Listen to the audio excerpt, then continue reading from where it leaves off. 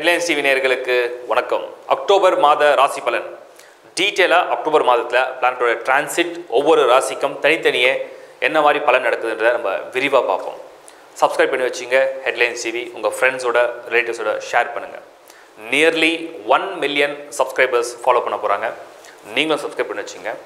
Plus இந்த Headlines TVல all programs are uploaded. நீங்க Headlines TV app அப்படிங்கற இந்த லிங்க்ல கீழ இருக்கு descriptionல அத subscribe பண்ணி வச்சி டவுன்லோட் பண்ணி அந்த ஆப்ல என்ன ப்ரோகிராம் வேணுமோ நீங்க செக் பண்ணிக்கலாம்.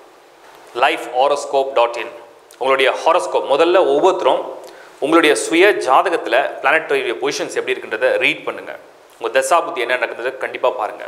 தசையை பேஸ் பண்ணி தான் உங்களுக்கு பலன்கள் நல்லா இருக்கும்.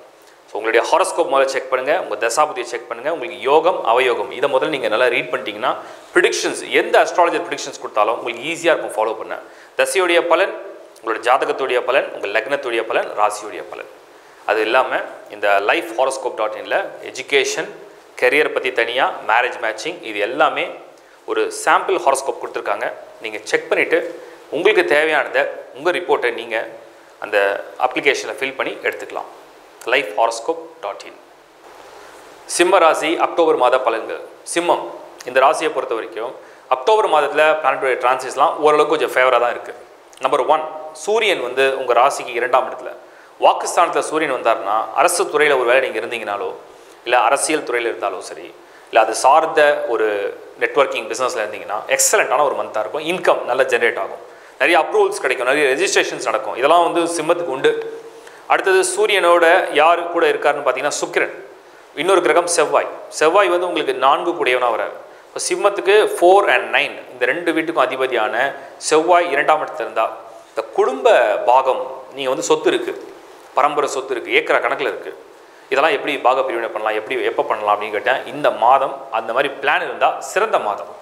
ஒரு சிலருக்கு தானாகவே கூட வந்துடும், இந்த மாதம் உங்களுக்கு இந்த ஷேர் கொடுத்துட்றோம், நாங்கள் உங்களுக்கு உண்டான ப்ராப்பர்ட்டி. ஏன்னா இந்த செவ்வாய் 4 கூடியனாவும் 9 கூடியனாவும் 2ஆம் இடத்துல சூரியனோட உங்களுக்கு கனெக்ட் ஆகும்போது இது ஒரு யோகம்.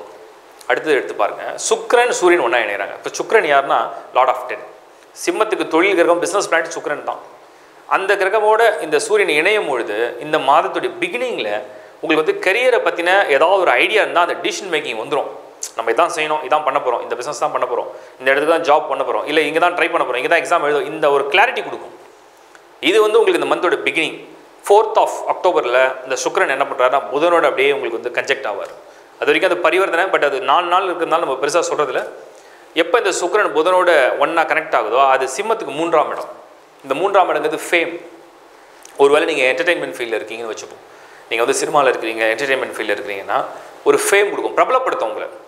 ஸோ உங்களை எப்படி பிரபலப்படுத்தும்னா இந்த கோள்களுடைய இணைவு 3ஆம் இடத்து சுக்கிரன் வந்தாலே உங்களை வந்து ஒரு பிரகாசமான ஒரு லைம்லைட், ஒரு பிரபலப்படுத்தக்கூடிய ஒரு அமைப்பை கொடுக்கும். சரி, இது 100% நடக்குமா? அதுதான் நான் சொன்னேன். பர்த் சார்ட்டில் முதல்ல நீங்கள் கம்பேர் பண்ணி பாருங்கள். ஜனனகால ஜாதகம்ல நீங்கள் என்ன லக்னம், லக்னத்துடைய யோக கிரகமா, என்ன தசை நடக்குது, எந்தெந்த கிரகங்கள் வலுவாக இருக்குது, அதை கம்பேர் பண்ணி இந்த டிரான்சிட்ஸை ஃபாலோ பண்ணிகிட்டே இருங்க, வாட்ச் பண்ணிகிட்டே இருங்க. அப்போ தான் அது யோகம். உங்களுக்கு அந்த lifehoroscope.in அதுக்கு தான் அந்த லிங்க்கும் கொடுத்துருக்கு. ஸோ அதில் நீங்கள் பார்க்கும்போது உங்களை பர்த் சார்ட்டை நீங்கள் ரீட் பண்ணுறதுக்கும் அதோட ரிப்போர்ட்டை ஜென்ரேட் பண்ணிங்கன்னா அது உங்களுக்கு ஒரு பெனிஃபிட் கம்பேரிஷனுக்கு. இப்போ சிம்மத்துக்கு அடுத்தது எடுத்து பார்த்தீங்கன்னா குரு 4ஆம் இடத்துல. சரி, குரு 4ஆம் இடத்துல தான் பெரிய பெனிஃபிட்னாலும் கூட அது வந்து ரொம்ப மோசமான இடமும் கிடையாது. 4ல் குரு இருந்தால் அவருடைய பார்வை 10. அப்போ 10ல் குருவுடைய பார்வை இந்த மந்தோட பிகினிங், 10 கூடிய சுக்கிரன் சூரியனுடைய இணைவு, கிட்டத்தட்ட இதெல்லாம் நல்ல ஒரு ரிசல்ட்ஸ். நீங்கள் பிஸ்னஸ் பண்ணுறீங்க, இல்லைனா ஒரு சேஞ்ச் வேணும்னு நினைக்கிறீங்க, கரியரில் ஏதோ ஒரு பெரிய மாற்றம் வேணும், பெரிய முன்னேற்றம் வேணும், ஃபாரின் போகணும், இந்த மாதிரி எந்த ஒரு விஷயமா இருந்தாலும் இந்த மாதத்தை தைரியமாக முடிவெடுக்கலாம். எப்போல்லாம் தைரியமாக முடிவெடுக்கலாம் ஒரு மனிதன்? அவங்களுடைய கோள்களில், நகர்வுகளில் அந்த ராசி அல்லது லக்னத்துக்கு இந்த கிரகங்கள் 2nd house, 3rd house, 4, 5 இதெல்லாம் வந்து அவங்க டிசிஷன் எடுக்கிறதுக்கு ஒரு ஸ்ட்ராங்கான ஏரியா. என்ன பண்ணணுன்ற ஒரு உறுதி இருந்தால் தானே செயல்படுத்த முடியும். அந்த செயலுக்கு இது ஒரு சரியான காலம். அடுத்தது நீங்கள் வந்து இந்த செவ்வாயை மட்டும் பர்டிகுலராக எடுத்திங்கன்னா, இந்த சிம்மத்துக்கு செவ்வாய் தான் யோக கிரகம். பர்டிகுலராக இந்த செவ்வாய் எடுத்திங்கன்னா 2ஆம் இடத்துல வாக்குஸ்தானத்தில் இந்த மந்த் ஃபுல்லாக இருக்கார். அப்போ இந்த மாதம் முழுக்க செவ்வாய் இருக்கும்போது குடும்ப வாழ்க்கையில் அல்லது குடும்ப உறுப்பினர்கள் மத்தியில் உள்ள உறவுகளில் ஒரு முடிவு எடுக்கணும்னா இது சரியான நேரம். அதுலேயும் குறிப்பாக சகோதரர் அல்லது சகோதரிகள் அது சார்ந்த அவங்களுக்கு சார்ந்த வாழ்க்கையை பற்றின முடிவு, அவங்களுக்கு தேவையான முக்கியமான ஒரு பலன் ஏற்படுத்தி கொடுக்கறதுக்கு நீங்கள் எடுக்கிற முயற்சி வெற்றி அடையும். இதெல்லாம் வந்து ஒரு சுபமான ஒரு நேரம். சனி கேதுவோட 5ல் இருக்கார். இப்போ 5ல் சனி கேதுவோட இருந்தால் 5 கூடிய குரு அந்த 5ஆம் இடத்துலேருந்து 12ஆம் இடம். இப்போ கிட்டத்தட்ட இது என்னென்னா இந்த சைல்டு பர்த் மட்டும் கொஞ்சம் தோஷமாக இருக்குது. குழந்தை பாக்கியம் அல்லது குழந்தை பிறப்புக்கு சில தோஷம் இல்லை. ஒரு சிலர் குழந்தைங்களால் சின்ன சின்ன தொந்தரவுகள். ஒரு குழந்தை அடப்பிடிக்கிறான், சரியாக படிக்க மாட்டான், சரியாக கான்சன்ட்ரேட் பண்ண மாட்டான், இதெல்லாம் கொஞ்சம் உண்டு. மேரேஜ் ஆஸ்பெக்டில் நம்ம எடுத்து பார்க்கும்போது இந்த மாதங்களில் நீங்கள் பேச்சுவார்த்தை அலைன்ஸ் பார்க்கலாம், ஜாதகம் பார்க்கலாம், பொருத்தம் பார்க்கலாம், அது பொருந்திருக்கா இல்லையா, ப்ரொஃபைல் மேட்ச் ஆகுதா இல்லையா, இதெல்லாம் நீங்கள் வந்து சர்ச் பண்ணுறதுக்கு இல்லை ரெஜிஸ்டர் பண்ணுறதுக்கு சரியான மாதம். ஏன்னா சுக்கிரன் உங்களுக்கு ஆட்சி, குரு 4ஆம் இடம். ஒரு பதிவு செய்ய ஒரு வரன்களை வந்து நீங்கள் பார்க்குறதுக்கு இது ஒரு சரியான மாதமாக நீங்கள் கன்சிடர் பண்ணலாம். பட் நடக்குமா அப்படின்னு கேட்டிங்கன்னா 5ஆம் இடத்துல சனி இருக்கிறதுனாலையும் அந்த சனி பார்வை 7ல் இருக்கிறதுனால சின்ன சின்ன தடைகள் ஏற்படலாம். இன்னொன்று 2ஆம் இடத்துல செவ்வாய் இருந்து அவருடைய பார்வை 8ஆம் இடத்துல. இது சுபர் தான், சிம்மத்துக்கு செவ்வாய் சுபர் இருந்தாலும் அவருடைய பார்வை லாஸ்ட்டில் என்ன பண்ணுவாங்க, நீங்கள் எல்லாம் ஓகேன்னு சொல்கிறீங்க. ஒரு பொண்ணை பார்க்குறீங்க, பொண்ணு ஓகே, உடனே உங்கள் வீட்டில் உங்கள் சகோதரியோ இல்லை சித்தி சித்தப்பா யாரோ ஒருத்தர் இல்லை இதை விட கொஞ்சம் பெட்டராக பார்த்தேன், இந்த பொண்ணோட அந்த பொண்ணு நல்லா இருக்கே, இப்படி கொஞ்சம் குழப்பம் பண்ணுவாங்க. அதான் செவ்வாய் 2ஆம் இடத்துல. இப்போ இதே நீங்கள் ஒரு பையன் பார்த்தாலும் இதே தான், இந்த பையன் கொஞ்சம் ஹைட் கம்மியாக இருக்காரு, ஒரு படிப்பு இன்னும் கொஞ்சம் சரியாக மேட்ச், இந்த மாதிரி ஏதாவது ஒரு குறைய சொல்லி அதை அப்படியே கொஞ்சம் அடுத்து பார்க்கலாம், பெஸ்ட்டாக பார்க்கலாம், வயசு இருக்குது, அப்படி இப்படி ஏதாவது ஒரு ரீசன் வந்துடும். இது அந்த செவ்வாய் கொடுக்கும். ஸோ இதெல்லாம் நீங்கள் யோசிக்கலாம். ஸோ சிம்மம் இந்த மாதத்தை பொறுத்த வரைக்கும் இந்த பிளானட்டுடைய மூமெண்ட்ஸில் நெருங்கிட்டு இருக்கு. ஏதாவது ஒரு முக்கியமான மாற்றங்கள், ஒரு சந்தோஷமான நிகழ்வுகளுக்கு ஒரு நல்ல நெருக்கம் இருக்குது. எஜுகேஷனை பொறுத்த வரைக்கும் சிம்மம் இந்த கவர்மெண்ட் எக்ஸாம்ஸ் எழுதுறீங்க, இல்லை ப்ரிப்பரேஷன் பண்ணிகிட்ருக்கீங்க, ஏதாவது அரசு வேலை கிடைக்கணும், இந்த மாதிரி எக்ஸாம்ஸ்லாம் எழுதுறீங்கன்னா இது நல்ல மந்த். எழுதுறதுக்கும் நல்ல மந்த், இல்லை ஜாயின் பண்ணுறதுக்கும் நல்ல மந்த், இல்லை நீங்கள் உங்களை வந்து ஒரு செல்ஃப் ப்ரிப்பரேஷன் உங்களுடைய நாலேஜை வந்து கெயின் பண்ணுறதுக்கும் இது சரியான ஒரு மாதம். சிம்மம் ஆல்மோஸ்ட் கிட்டத்தட்ட 7 கோள்கள் உங்களுக்கு சாதகமான நகர்வு தான். ஏன்னா சிம்மத்தில் இன்னொரு அட்வான்டேஜ்னா அந்த ராகு வந்து 11th ஹவுஸில் இருக்கிறது பெரிய பெனிஃபிட். நான் ஏன் இந்த ராகுவை பற்றி நிறைய நாள் சொல்லாமல் இருக்கேன்னா, நான் இன்றைக்கி தெளிவாக சொல்கிறேன். ராகு தனியாக இருந்தால் எந்த வேலையும் செய்யாது, ஒரு வேலையும் செய்யாது ராகு. ராகுக்கு பேர் யோகா காரகன். நான் தனியாக இருந்தால் எந்த யூஸும் கிடையாது. ராகு கூட ஏதாவது ஒரு கோள்களுடைய பார்வை போய் விழணும். இப்போ உதாரணத்துக்கு குரு தான் பெஸ்ட் பிளானட். இந்த குருவுடைய பார்வை வந்து ராகு மேலே போய் விழுந்ததுன்னா அது ஒரு அதிர்ஷ்டம், அடுத்து நடக்க போகுது.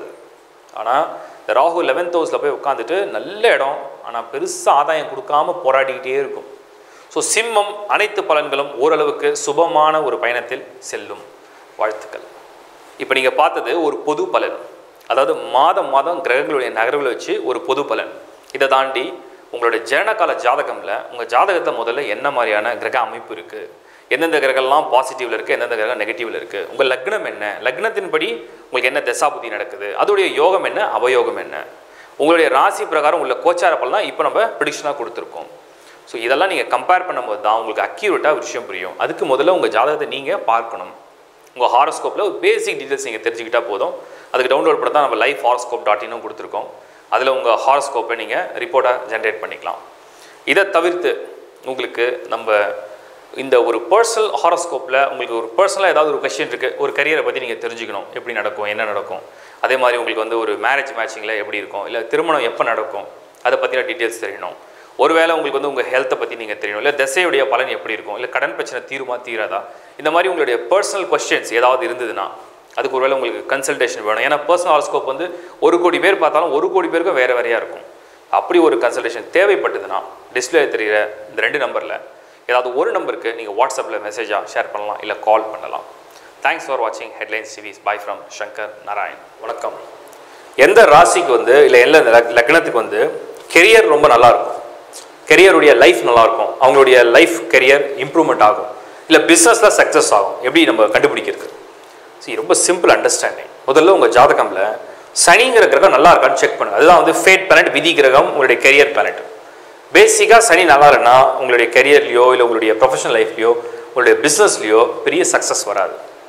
சாட்டர்ன் நல்லா இருந்ததுன்னா இல்லை ஒரு ஆவரேஜாக இருந்தால் கூட பரவாயில்ல. அதுக்கப்புறம் உங்கள் லக்னத்துக்கு லார்ட் ஆஃப் 10. இப்போ உதாரணம் நீங்கள் மேஷ லக்னம், சனி தான் நல்லா இருக்கணும், ஏன்னா 10 கூடியவன் சனி. நீங்கள் உதாரணத்துக்கு ரிஷப லக்னம், மறுபடியும் 10 கூடியவன்.